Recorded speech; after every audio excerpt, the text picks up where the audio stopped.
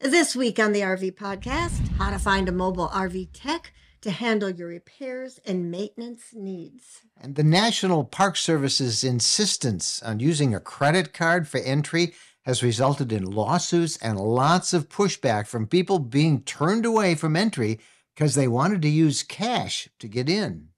And what it means if someone leaves a toy frog on your RV, or a rubber alligator, or a flamingo. The best way to hang photos, towel racks, and other items on the walls of your RV without pounding a nail through the wall. All this plus the RV news of the week and your questions coming up in episode 489 of the RV Podcast.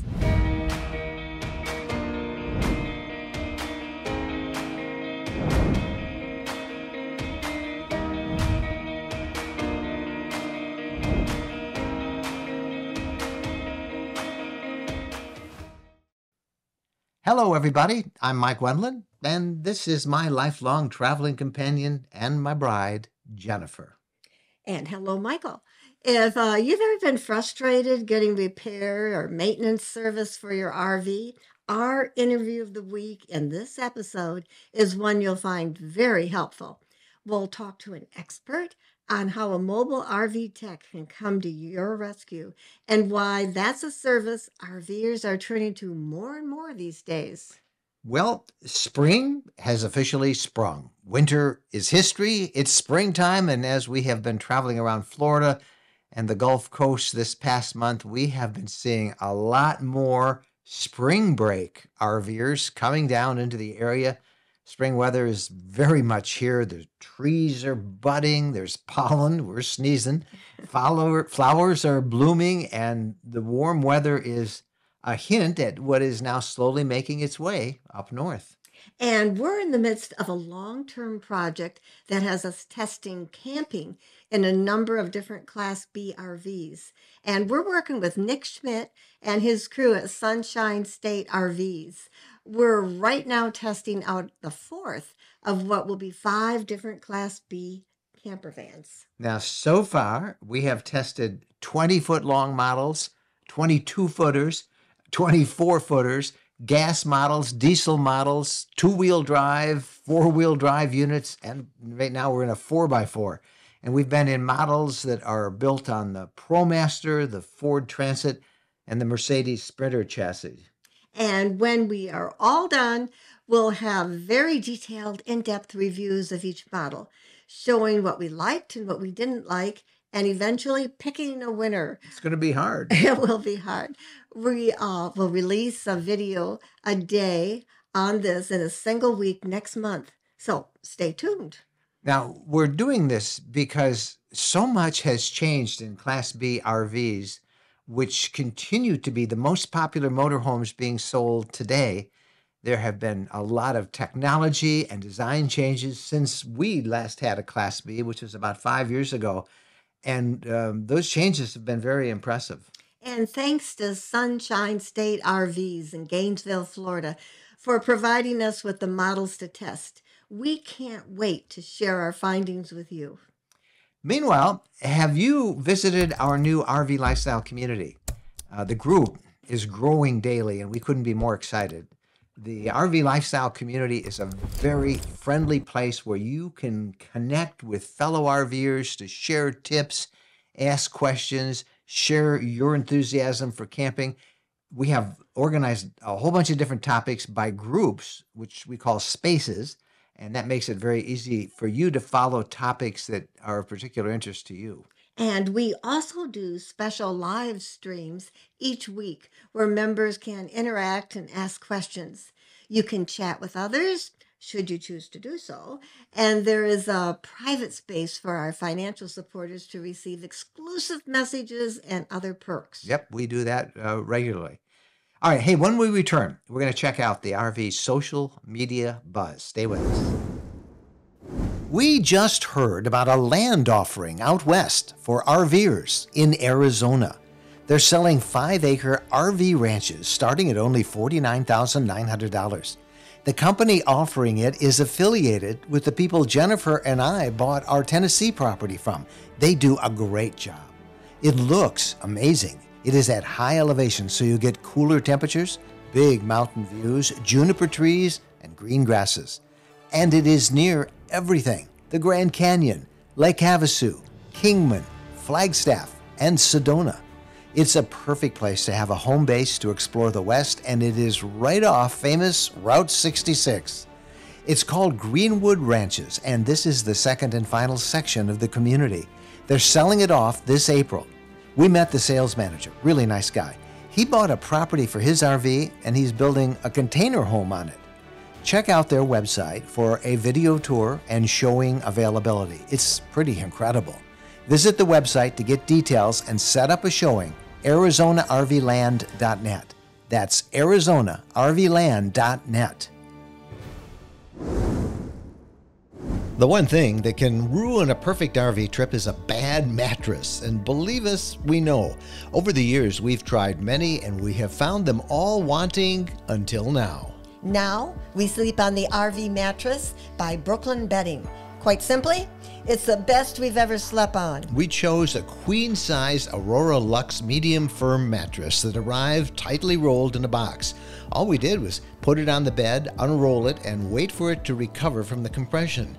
Then we put on the sheets and the bed covers and found we slept so well that we ordered another one for our home. That's how comfortable it is. Our sleep is now so luxurious and deep that we can't imagine using a different mattress. Shipping is free. If you're disappointed with the current mattress in your RV, you owe it to yourselves to try the RV mattress by Brooklyn Bedding.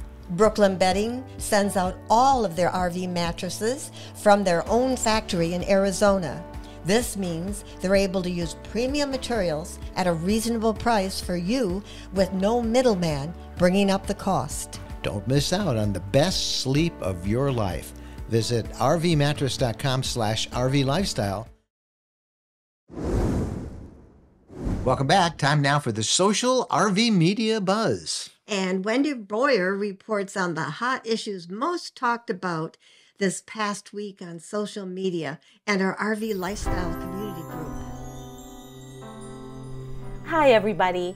Over in the RV Lifestyle community last week in the general discussion space, Anne asked about a reservation she was about to make in a campground in Illinois.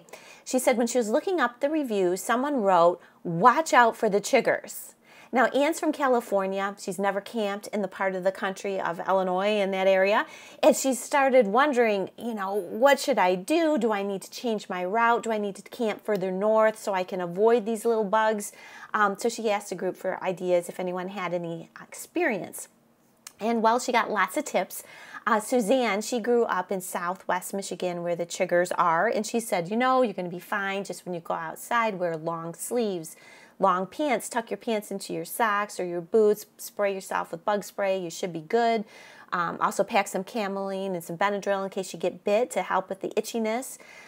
Jeff, who grew up in Illinois, where these things are, he said that chiggers tend to be found in tall grasses and kind of moist, wet areas. And so if she just stays in the regular campground on the manicured lawns, she should be fine.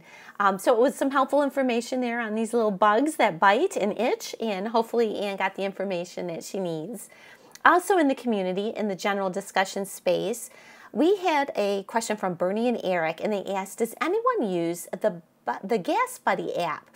So lots of people did. Les, Brad, Penny, and many others said they found it really helpful when they're traveling down the road and trying to see which place has the best gas prices. Terry and Joe, they said they're good SAM members, and they found they get the best prices by going to Flying J's or Pilots, where they get a little 5 to 10 cents off. And then Randall, he says he needs diesel, and so he found Gas Buddy not quite as helpful because he has to fill up about a 100-gallon tank, and so he tends to go to where the trucker gas stations are, and so he found that TSD Open Roads and Mud Flap were much more helpful for getting the best diesel gas prices. So there was a good conversation there on that one. And then over in our RV Lifestyle Facebook group, Vina, she says she loves the ducks that she sees people leaving on Jeeps and wondered if there is anything like this for people who drive RVs. Now, I had to look this up. I knew about the wave that, Jeep drivers have, but I didn't realize for the last couple of years people have been leaving these ducks, either rubber ducks, toy ducks, stuffed ducks, on one another's Jeeps as kind of a friendly, in the club, hello sort of thing. And apparently a lot of RVers who have Jeeps, they even bring bags of ducks with them so that they can leave these ducks on one another's Jeeps. Very interesting. But what was even more interesting to me are so many RV brands have a little thing going on. Joan was many Alliance RV owners who said they leave alligators on one another's rigs. So alligators is kind of a play on Alliance and being in the family, kind of alligator. And then Monique, she's a Travado owner, and she said that people leave Bs because Travados are kind of like wannabes, as in they wanted a Class B. So Bs are what's left. Airstream owners, they have something going on there with flamingos. And Greg, he said that he has a Forest River, and the Forest River RV Owners Group, acronym FROG, have started leaving frogs on one another's RVs. So who knew? Very interesting. And not everybody, well, a lot of people love this. Not everybody was into it. One man, he cracked me up. He said, hey, the only thing I want being left on my RV is a $100 bill. So to each his own. And that's it for me this week. I'm Wendy Boyer, and I'll see you over in the RV Lifestyle community or Facebook group. Wow. So I didn't realize, I knew with Jeeps about the ducks, but I didn't realize about the frogs and alligators and everything that people are leaving. Yeah. I'm kind of I like the idea of the $100 bill. I'd probably Yeah. settle for $1. I Yeah. don't know. But that's pretty fun. So what do you think? Could we start something with our Montana? I don't know. What do we do with the Montana? Can't put a mountain on somebody's. I don't know. Gosh, we need to have a symbol for the Montanas that we have, the fifth wheel that we have. We'll work on that. Maybe somebody will send us a note and tell us what maybe they already do something. Nobody just has They noticed. just haven't told us. So anyway, I think this is kind of a fun tradition that people have started. It is. All right. When we come back, we are going to talk about a topic that I think is really important, and it is how to get help on the road when something breaks in your RV, and you call the dealer, and you might find the dealer is 100 miles away, and they can't get you in for 2 months. What do? Well, you look up and find a mobile RV tech, and we are going to talk to a mobile RV tech and learn about how you can find one and what kind of questions to ask before you hire them, and why this can really be a big help for you if you're ever stranded on the road someplace. So stay with us. That's coming up in the interview. Right now, I want to talk about being connected on the road, and there's no better place to go than Mobile Must Have.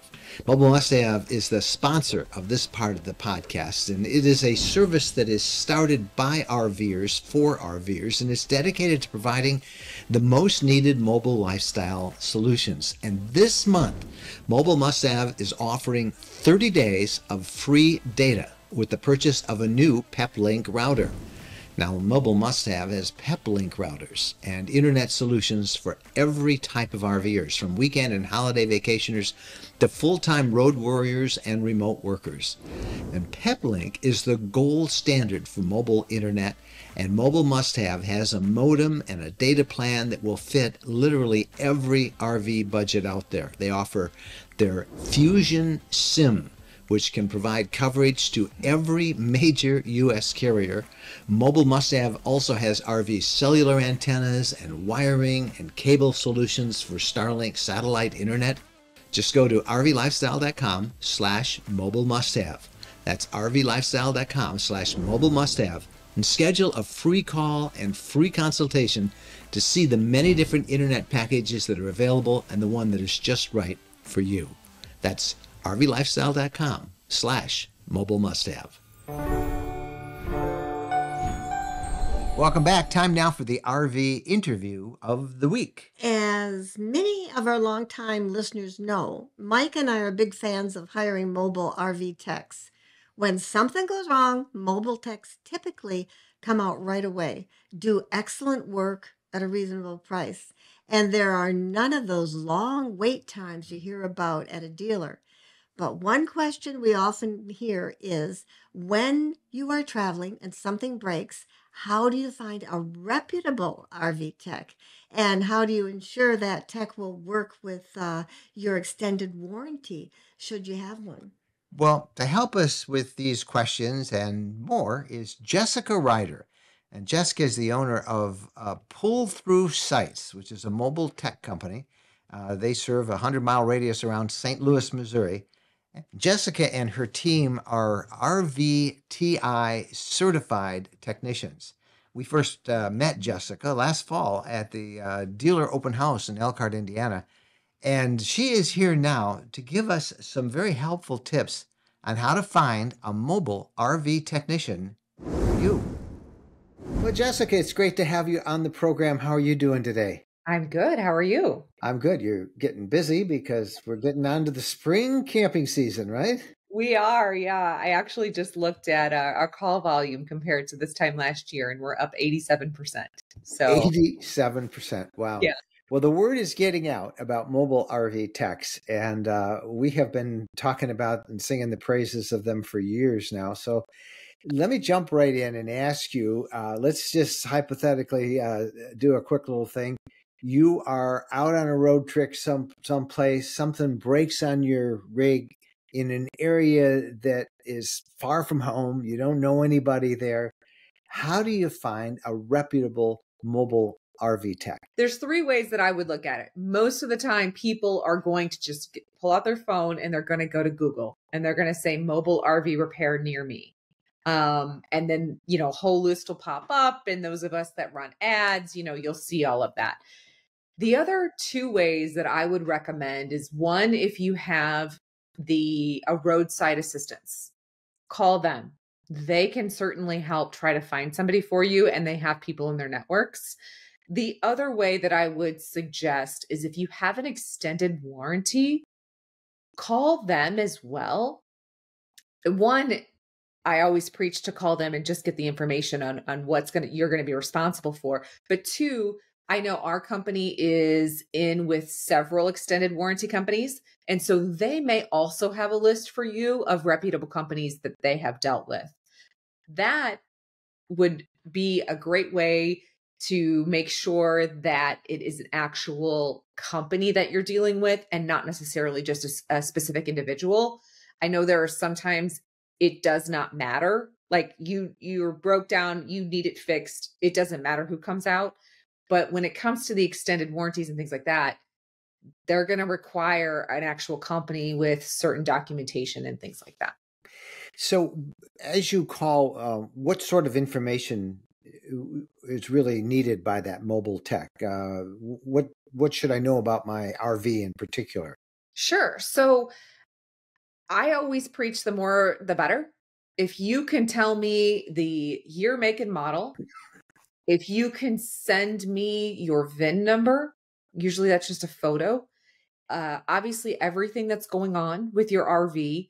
And I want to know details of, like, if you call me and say, hey, my fridge went out. Okay, when was the last time it was working? Did you notice something happen? Now, where are you plugged in? That kind of thing. If you have an issue, and we get these a lot, a brake issue or a leaf spring issue, something like that, I always tell people, we preach to our customers and anybody in our network to just have a piece of paper somewhere in your tow vehicle or in your RV that gives me the capacity weight ratings, which it's also on your RV, but just in case you want to keep it separate, of your, like, the weight, right? So if you're calling me, you're in an emergency situation and you need leaf springs, I'm going to ask you do you know what your axles are rated to carry, right? Because I then want to see in my network where I have those leaf springs and how quickly I can get them to you. And an easy place to send people, of course, is the little side column, usually inside the driver door. There's a sticker and they can find it there. Yep. But having it written down or even put on your smartphone in notes or something is a good idea. Exactly. You mentioned earlier that, there are those who are techs who are certified. Then there's the neighborhood mechanic. When you call for a mobile tech, which are there any questions that we ought to ask them that would maybe give us red flags or green flags in knowing that they're going to be able to come out and fix us? So here's the beauty of the industry, right? Our company is completely certified through the RV Technical Institute, which is the gold standard through the RV industry. There's several other schools out there. There's guys that have been turning a wrench for 35 years and now they do this. Education wise, we probably all know roughly the same thing. But if you're looking for somebody that has the certifications behind them, then I would certainly ask when you call, hey, do you have certifications? Most of these mobile people, if they have a website, it's on their website. I know, it is for us. It is for several of my colleagues here in our area that are certified, have gone to the extra schooling, do the continuing education, all of that kind of stuff. I would just simply ask, are you certified? Are you a legitimate business? What experience do you have? That's a What good one. experience do you have? How do you take payment? That's important because some people will only take cash. Some people won't take out-of-state checks. The credit card obviously is the easiest, but not everybody takes that. There's fees involved. So you just asking some of those basic questions when you're traveling through is really important. One thing that I always wonder about is the parts. If they're on their own and you need a new water pump, for example, or anything you ought to ask them about where they get their parts or what parts they have on stock. What kind of questions do you ask them? Sure, you can absolutely ask them that. I would say 9 times out of 10, they're not going to have a whole lot of parts in stock. I know we don't keep a whole lot of parts in stock. Every RV is different. There's 9 different types of refrigerators now that are going in these RVs. And so keeping what we need, we have the basics, we have the little things. I would ask what their network looks like. So are there local dealerships they buy parts from? For us, we buy from local dealerships if I need to. We buy just like the dealerships do through distribution, through the industry, which typically means I can get parts next day. But then I also have some local trailer companies that I work with that don't do anything in RV, but work trailer axles and brakes and things like that. So I have those relationships that I can go get brakes and axles and leaf springs and things like that. I mean, I'll tell you, one of our very first calls was someone that needed a whole new axle on their RV. And I couldn't get one from an industry company. By the time these people left, I had 5 days to get them an axle. And I just started using my network and I found a trailer company here locally to me that custom built them an axle. Really? And had it when we put it on in 5 days. Wow. Well, that's encouraging to know that kind of stuff can be done. Now, oftentimes you can buy these parts on Amazon. Any red flags about that? Can you buy is it okay to buy these parts on Amazon? Sometimes it is. Here's what I will say. You really need to watch the part numbers. And even if somebody says, hey, it's universal, you got to be very skeptical about that because sometimes it's really not universal. What we do is most parts in the RV industry, they have a 2 or 3 year lifetime on them as far as when these companies are discontinuing them and coming out with new ones. So I always look at, okay, what is the direct replacement? And I will call a Lippert, a Dometic, or whoever and say, what is my replacement part number? And then if you want to go find that exact part number on Amazon, then by all means do that. But I would not just get on and say, oh, okay, this says it's universal. Or how many times have all of us been like, we click on the sponsored link instead of the actual link. And here we go buy a part that we thought it said it was this, but it really wasn't. Yeah, that's because we're in a panic, right? We're in a panic. Oh my gosh, I need this. My RV's broke, and we don't pay attention to the actual stuff. On the other hand, you can get those parts sometimes quicker through Amazon too. You absolutely can. And I always just say, make sure if you're going to buy on Amazon or one of these other companies, just please make sure your part numbers are right. All right, so let's talk about the actual work that is done. One of the things in the dealership is, they've been around. You can go to the dealership if it didn't work. The RV tech may be across the county the next day, and you find it didn't work. What questions should you ask, or what assurances should you get from the tech about the work that they perform? So I like to ask, and people do ask us, what if this doesn't work? What happens? And Mike, to be perfectly honest, when I started my company, it was, yes, I'm a business and need to make money like every other business, but we started our company to serve consumers. So if something were to happen, we change out a part, it works for, overnight here, they get up, they leave the next day, and they're in Arizona 2 days later, and now all of a sudden it's not working again.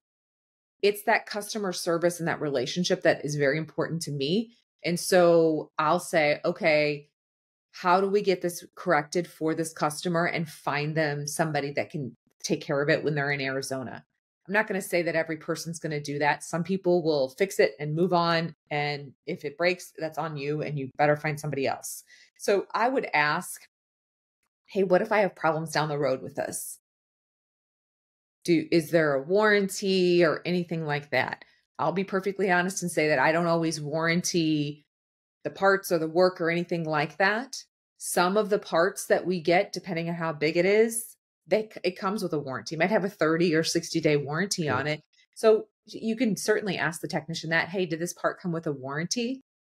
That way, with your records, hey, I can call this technician back and say, this part's not working. You said it had a 30-day warranty. I'm within that window. What do we need to do? Talking about warranties, what about manufacturer's warranties? You break down, you don't have time to take it to the dealership.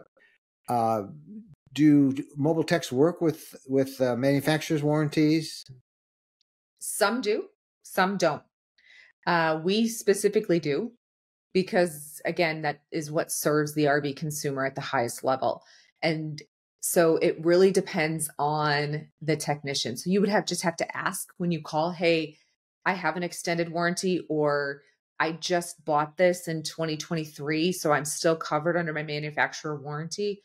Anytime somebody calls that has a 2023, I always ask, you're still probably covered under manufacturer warranty. Even a 2022, you probably could go back to 2021 at this point. There will be some manufacturers that will cover a 3-year chassis, 3-year frame, 2 years on some parts. I'm swapping out a Furrion tankless water heater right now that's got a 2-year warranty on it. So that all goes back to the manufacturer and not through an extended warranty. So you just have to ask the technician, do you deal with warranty? There's more paperwork involved. It's slower pay. So a lot of technicians won't do it. I can see why. Yeah. And extended warranties, I would assume it's the same basic thing. Ask ahead of time, so you know what you're doing. And I would say if you have an extended warranty, you break down, your AC goes out, right? Call your extended warranty first and ask them what they cover. Ask them what your deductible is. You might have $100 deductible. Ask them if the service call fee for a technician is covered. Some cover the full thing. Some cover 50%. Some won't cover it at all. So that way, when you call the technician, you know up front, okay, what's your service call? If it's $200 and your extended warranty won't cover any of it, you're already out $200 when that person shows up. Yeah. I'm curious now, what's the most common things people are calling you about right now as we start a new season? So right now we're doing all of the big stuff before the season starts, right? So we're putting on new awnings, we're greasing bearings, we're changing out brakes. We are doing all of those things before the season gets here.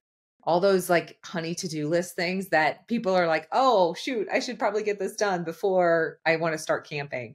In the winter months here, we deal with furnaces all the time. And then in the summer, we're dealing with ACs. Yeah. You mentioned wheel bearings. How often should those be replaced in an RV? When When should somebody do that? So we say that you should grease those like every year or two, at least get them checked. Our maintenance that we go through with people, we like to look at those at least once a year. I believe the rating, there's like 5,000 miles or something. It really, it depends on where you're going and what you're doing. If you're taking a lot of weekend trips and you go 7 times a year, you could probably get away with maybe closer to 2 years, but you should definitely get them checked. All right. So tell us about your company and the area you serve a little bit, Jessica, and how people can reach you. Yeah. So our company is called Pull Through Sites. It's named that way because a pull through site is the easiest campground to pull into, campsite. And that we want to make repair easy. And so we serve the St. Louis area. We do 100-mile radius around St. Louis. We get a lot of people that are traveling through. Most people don't think that, St. Louis is a gateway, but it really is a gateway.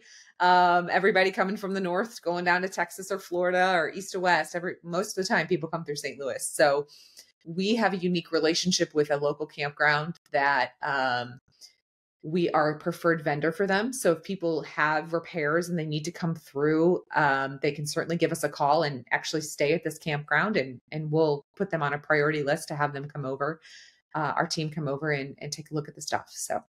And how do we reach you? What's your website? The website is our company name, pullthroughsites.com, and through is THROUGH. Everything is on there. All of our contact information. We are campers ourselves. We know that campers do not camp Monday through Friday, 8 to 5. So we are available in the evenings and weekends to answer questions and help you get through. Even if it's just a quick, I'm not sure that I understand how to do this, but I know I can do the work myself. We answer those kind of questions all the time, because if I can save you the money because you just need to look at a fuse or flip a switch, I'd rather do that. Well, Jessica, it's been a delight talking to you and getting these tips for people, especially now as they start to head out. We will link, for those of you who are driving, listening to the podcast, don't worry, go to our show notes page at rvlifestyle.com, and in the description, we'll have a link to everything Jessica was talking about, or again, directly to her site, which is pretty easy to remember, pullthroughsites.com. Jessica, you've been a delightful guest, and we'll have you back on again if it's okay with you. That works for me. Thank you, Mike. All right. Well, it is so encouraging to see more and more mobile RV techs coming on the scene, isn't it? Oh, it really is. I can't say how many times that we've needed one and used them, and we've been happy. I mean, I even use them at home, and instead of having to hook up the fifth wheel and take it to a dealership, I just call, and they're there usually the same day. And if you give them a bunch of information on your RV and your VIN number, they can be prepared, as Jessica told us, to be able to treat you very efficiently and fix and get you back on the road. I use them for winterizing, and they're just so helpful. We've been using RV techs for years, and I'm glad to see more and more of them coming on the scene. Me too. All right, news of the week is coming up right after this. Jennifer and I bought some land near Nashville, Tennessee a while back. We got tired of crowded, expensive campgrounds and worrying about reservations. Tennessee is a gorgeous state with friendly people, and it has been such a pleasure. Coming up on April 13th, the same developer has some new property near us close to the Natchez Trace and Buffalo River called The Reserve at High Forest. Big properties, 5 to 41 acres. You can build a house, a cabin, or RV year-round. Prices start at only $89,900. Your property, your way, 100% ownership. The scenery in this part of Tennessee is breathtaking, and the property is gorgeous. Garden, landscape, bring your pets, build what you want. There's high-speed fiber optic internet, and it is so private. A great place to make your home base, ready whenever you want it. They're selling these on April 13th by appointment. 5 to 41 acre properties from $89,900. There's even great financing. Check out the site and a video tour at rvlands.net. That's rvlands.net. Welcome back. Time now for the RV News of the Week, and you've got our lead story.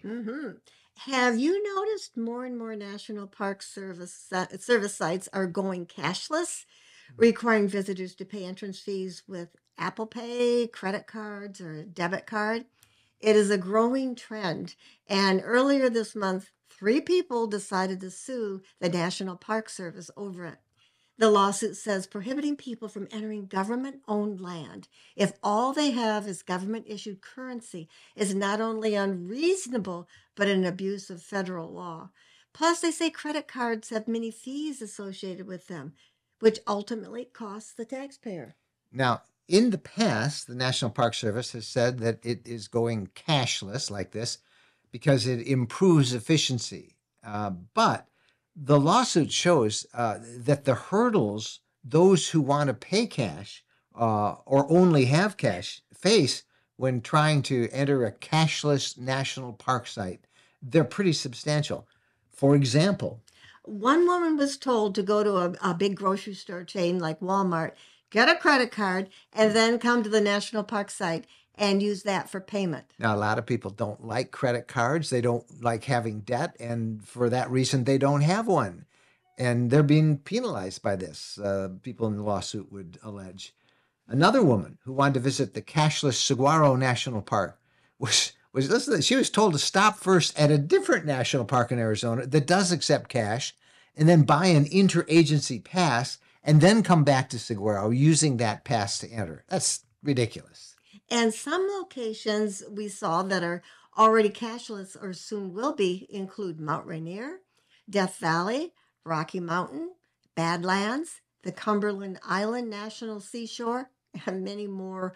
It's going to be interesting to see where all this goes. Yes, it is. Speaking of national parks, Utah's Zion National Park is considering major construction changes near the very busy south entrance there.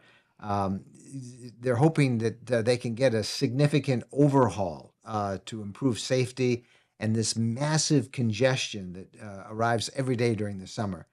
They say that the construction, though, could significantly impact visitors this year and even next year.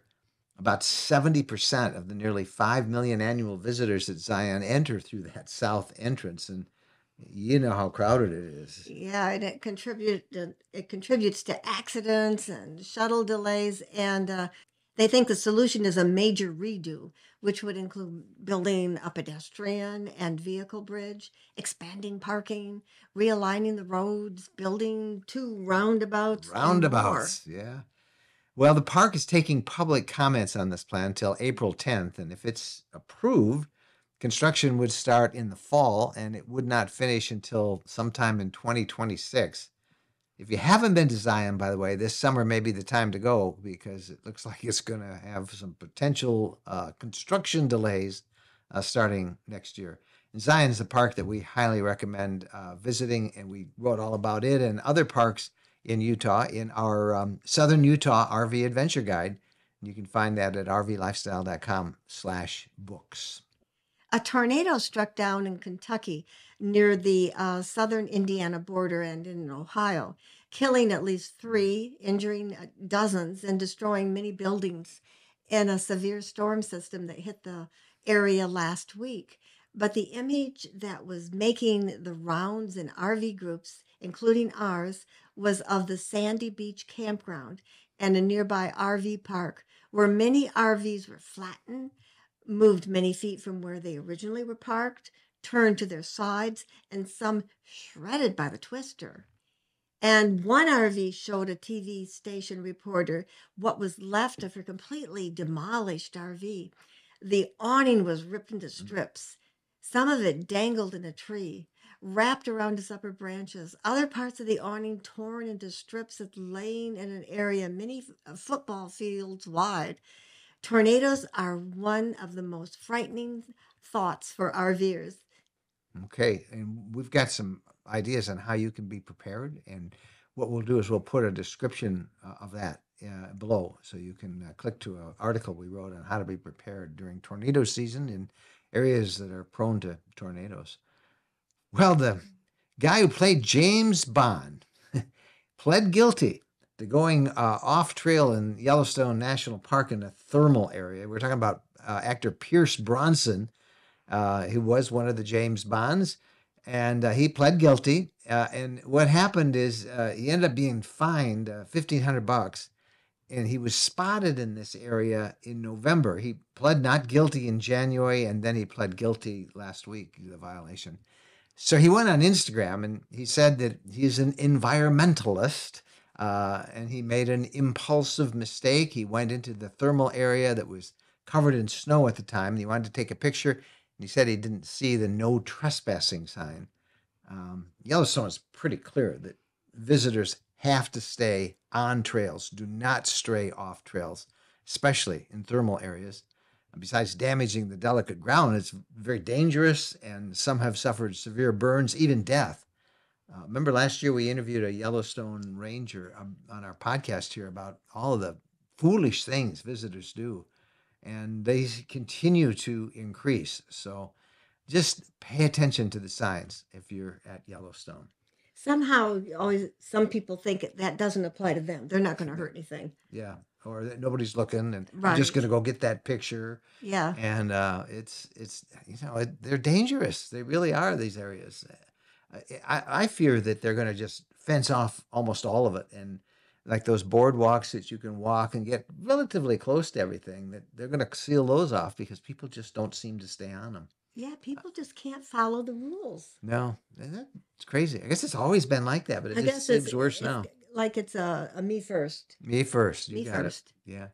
Okay, now it's you first, because when we come back, we're answering your RV questions. So stay with us. When we're asked what's the most important modification we made to our RV, it's an easy answer.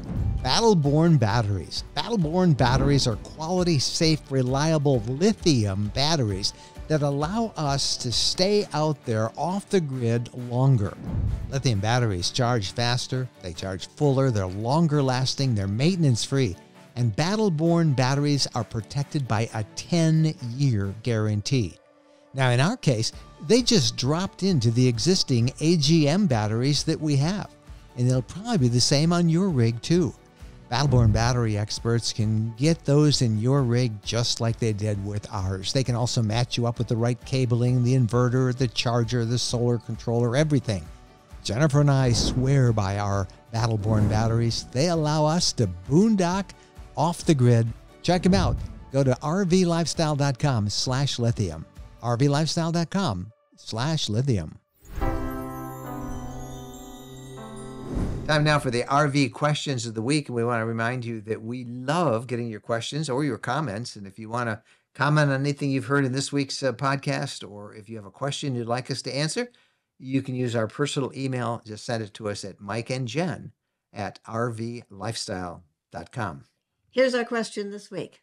We just got our first travel trailer, and I'm looking for any tips, advice on how to, if possible, mount anything from towel hooks, small shelves, and decor to the trailer's vinyl wall covering. And that's Jamie.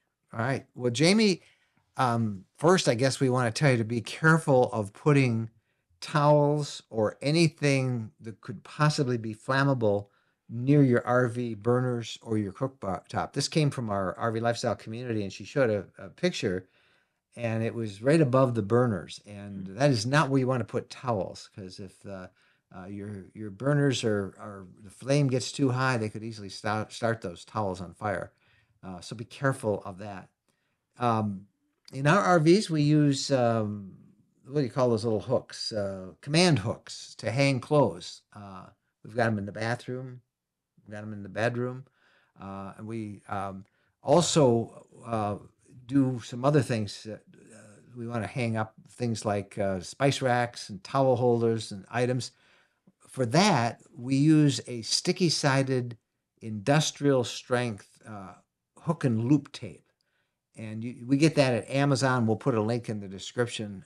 But it comes in a 30-foot roll. And the tape's about an inch wide, and you can easily cut it to whatever length you want with a pair of scissors.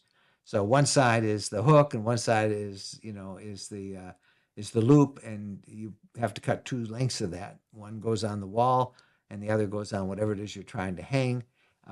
They hold about 1 pound per inch, which is pretty good. And the tape, when you do take it off, it doesn't leave any residue, which is very good. But you shouldn't take it off and then reuse it. Cut off another couple lengths if you're going to reattach your item. It sticks to pretty much all surfaces: walls, glass, tile, plastic, metal, textile, wood. Now, for photos, which we have throughout our RV, and if you've watched any of our videos and we've shot them inside our RVs, you've seen these pictures are all over the walls. We just love having these pictures on our walls. They're ones we use, our memories from our trips. And we use a product called Mix Tiles. I have no connection. We have no connection at all with this company, but we've just used these for years and we love them. What we do is we go to the company's website and we upload photos that we have taken with our smartphones that we want to have printed up.